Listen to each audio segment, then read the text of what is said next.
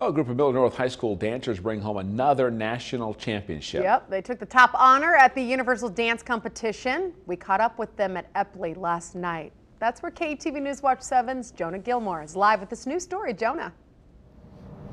John and Melissa, it's like the Maroon 5 song, The Moves Like Jagger. These girls are simply phenomenal. I got a chance to check out some of their videos online, and I can see why they are the champs. Now, the team returned back home to Nebraska last night, and a huge group of supporters were waiting for them. These girls brought home first place for the Large Varsity Pom competition. The Mustangs also won national titles in 2019 and another in 2020. Coach Andrea Felt says these girls put in a lot of hard work, and it shows each and every time they perform. They have just been nailing their routines time after time after time, which it's not always like that. So it's kind of a testament to their hard work and dedication.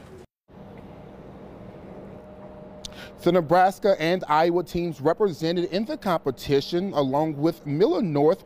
Linn-Mar placed third, Elkhorn South in fifth, and Lincoln East in sixth. Now, all of those teams also placed in the jazz competition, along with the trophies. They got nice jackets, and you can see in those videos, they got some medals. So we're wishing them good luck and congratulations from KETV. We're live in Omaha. Jonah Gilmore, KETV News Watch 7. That's some nice hardware. Thank you, Jonah.